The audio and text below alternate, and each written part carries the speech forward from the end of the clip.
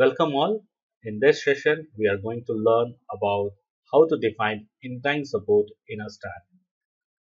Many structures can have an incline support. Now, in order to analyze it using STAAD, we should know how to define incline support properly. Because if you are not defining this support properly, then the analysis problem may be completely wrong.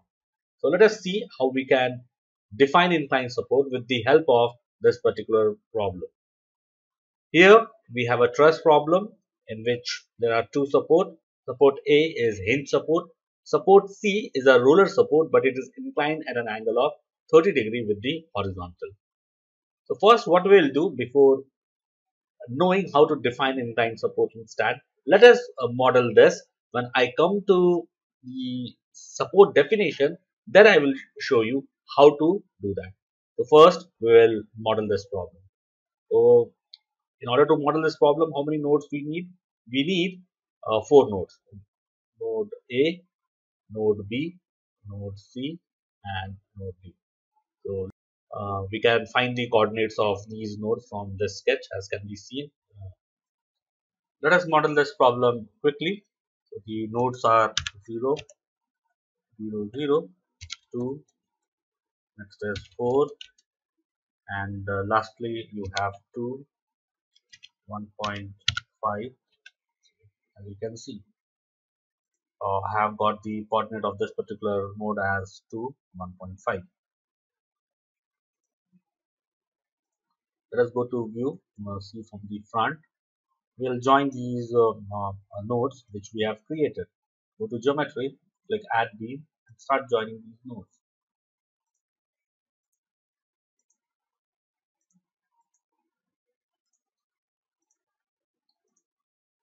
Well, the geometry has been defined. Next what? I'm going to follow this workflow. After geometry, next is properties. And in the question I have not given any property for the problem. Since in the question has been asked to determine the reaction, these reaction is not going to depend upon the properties of the material. If suppose it was asked to compute the displacement or stress, that case properties has to be provided. Anyway, right now what I'll do, I will assume an angle section for all these members. Now to define an angle section for these members, what you do, you go to section database and say you have Indian angle section. So you click Indian. Under Indian, you can see you have different types of standard section and you can explore. Right now I have to give an angle section, so I'll click angle section. So what is the size of the angle which I need to define? Say I want to give only single angle section, that is let us go with ISA 75756. What you do, you scroll it down, then you'll find here's ISA 75756. Since I'm saying it is going to be a single angle section, so I'll click ST. Okay, so I'll click this ST and make and then click add. So see, we have this ISA 75756 defined. Now this property has to be assigned to all the members in the truss. I'll go to assign to view, click assign. So you see all the members has been defined. This section ISA 75756. Next we'll go to material. Now material, since we were using standard steel section, the member has been assigned with the properties, material properties of steel. After that, we'll select the specification option. Since these members are a part of a truss, so I'll define this as a specification, which can be done by clicking on beam. Under beam, you have this truss option. Click this add. Now all the members have to be defined what? Truss members. So I'll click assign to view, click assign.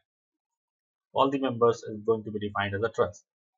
Finally, let us come to the support. At this left node, at this particular node, we have pin support. Here we have an inclined roller support. So let us first define a pin support. So we'll click create, click pin, click add. Let us give this support to this node. Use cursor to sign, click assign. Done. Next, we need to define an incline support at this particular point. Now, to understand how to define an incline support, let me come to the problem over here. So this is the problem. This is an inclined roller support. Now, to define this inclined support, what you do, you define an imaginary node. Here we have an inclined roller support. We will have only normal reaction.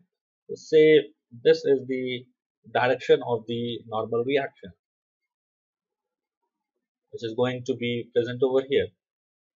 Now to define this inclination, what I will do, I will define an imaginary node such that the line of action of the reaction passes through this node C and the imaginary node which we are going to define. Say this imaginary node is I. So the line of action of this reaction should pass through this line which passes through these two nodes Ci. And please remember, the line which is going to join from the node where reaction has to be present, from that point to that point is going to give me the local x-axis for the reaction.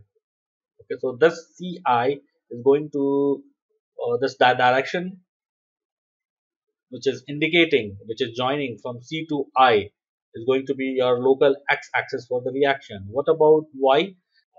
STAAD follows right-hand rule. In order to locate the y-axis, as per right-hand rule, you are going to have your y-axis.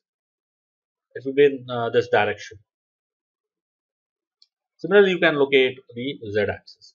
Right? So, with reference to C, I'll repeat this. With reference to C, when I join from C to I, this is going to give me the direction of the reaction, okay, and which is going to pass about which it is going to pass through this local x-axis of the reaction, and perpendicular to this, following right-hand rule, you can get the y-axis also. Now, I should know the coordinate of this node I, because instead I need to define this imaginary node. Okay, I need to define the coordinate of this imaginary node. And how I can define the coordinate of this imaginary node? So it can be done very easily if you observe what would be the angle of inclination of this reaction. The angle of inclination of this reaction with respect to horizontal, since it is 30°, the angle of inclination of this reaction with vertical will be also 30°, but with the horizontal this is going to be 60°.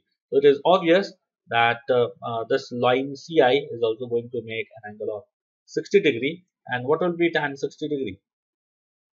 We compute tan 60°. So I have already done that. Here you can see 1.7321. So write it down, 1.7321. Now with reference to C, I can define the coordinate of I by this manner. I'll go 1 unit in the horizontal direction and I'll move 1.7321 unit in the vertical direction. So I can move to the pseudo node I, that is the imaginary node I. So what is the coordinate of I with reference to C? It is going to be 1 horizontal and 1.7321, the vertical direction. But with reference to my global axis, say if this is my global axis x and this is my global y axis, how I'm moving? I'm moving in the left hand side. So I'm moving by -1. And how I'm moving in the vertical direction? I'm moving in the positive direction with reference to global axis. So it will be 1.7321. So this is one of the possibilities with which I can create a pseudo node and I can define in my STAAD. There can be another way. One of the other way with which you can define pseudo node is to define, say, the pseudo node location is at this particular point. So let us say P. How I can move to this point? So you can see this is the line of the action of the reaction which is passing through C to P. So what will be the direction of the local x-axis for the reaction? So join CP. So this is the direction, local x-axis of the reaction, CP. Okay. What about y-axis? Y-axis will be this one. following right hand rule. Next, what will be tan 60 degree, because with reference to horizontal, this normal reaction is going to make an angle of 60 degree. So again, tan 60 degree is 1.7321. So I can move one horizontal over here, and then I can go with 1.7321 vertical at this particular point. So for node P, with reference to this, I have this coordinate again 1.7321. But I need to know the sign with reference to my global axis. So in my global axis, as you can see, I can moving forward the positive x-axis, which is going to be +1. But I'm going to move in the downward direction, that is the negative direction, that's going to be minus 1.7321. So in STAAD, when you are defining inclined support, either you can give -1, 1.7321 as input, or you can give 1 minus 1.7321 as an input to define this inclined support.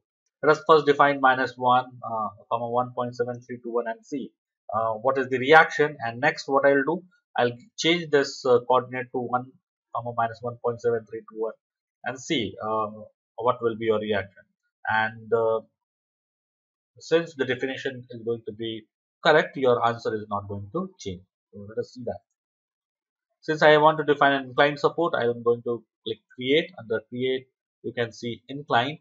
Here you see incline reference point. That is the point where I wanted to define with reference to the point from which reaction is passing. So first one, if you see, if this is the point I pseudo node which I'm creating, -1, 1.7321.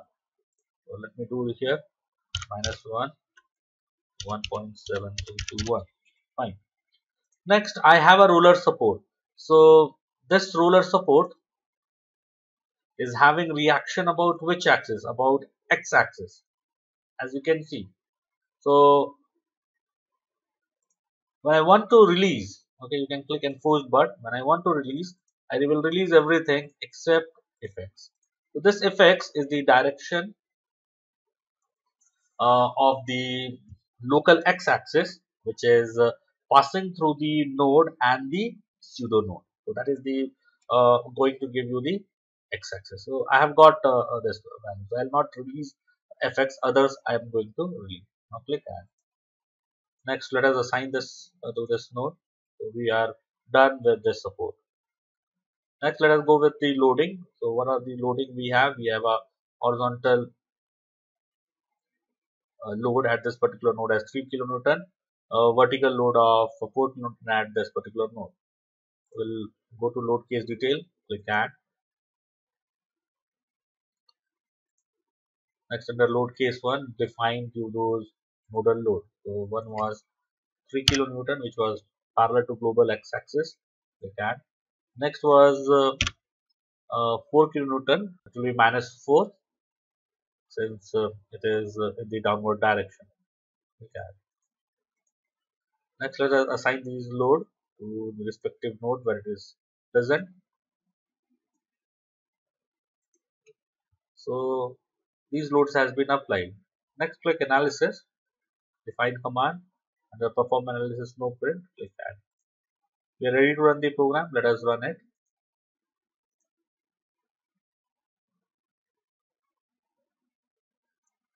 Okay, fine. So you have 13 warning. Let us see what kind of warning you have. I will go to view output file, click done, and you can see 0 stiffness in the direction 4 at joint 5. All these things are coming. I'll tell you why exactly it is. So what I will do, I'll go to utilities. Under utilities, you go to command file.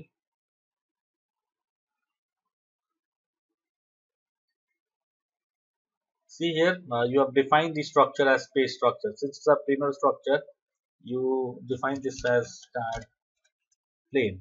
Remove this space and write plane. Click save. Now this structure, whatever has been defined, is a planar structure.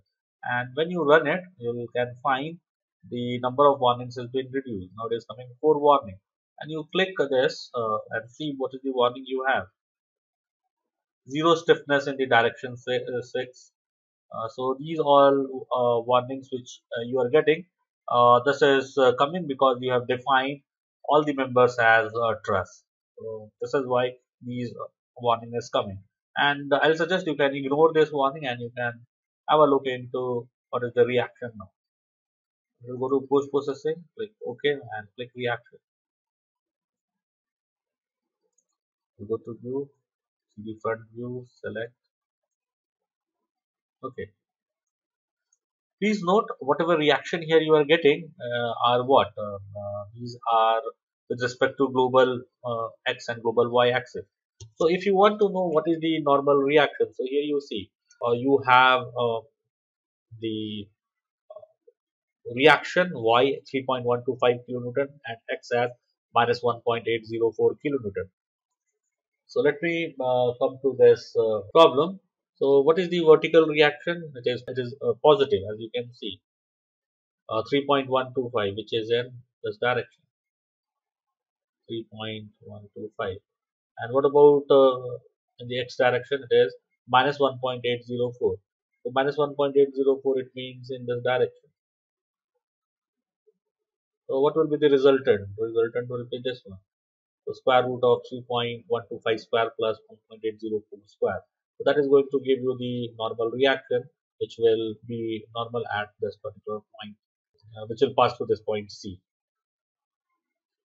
Fine. So 3.125 and 1.804, these are the reaction component at the incline support. Now let me change the coordinate of those nodes. Remember, I will go to support. The support 3 is inclined. Remember, I can select this as x and I can select this y as minus 1 and post, but again I'll release everything except fx. Now click change. Next, I'll go to analysis and design. Click on analysis. Let's say, and let us see what you have as a react. You see, it is coming again same. I hope this is clear how you can define incline support. So in nutshell, I can say you have to define an imaginary node such that the line of action should pass through those 2 points. That is the point where you are going to define the support and the pseudo node. And the line which it's going to join is going to be the local x-axis for the reactant, and that is very important because depending upon the kind of support you have to make the release accordingly. I hope this is clear to all. Thank you.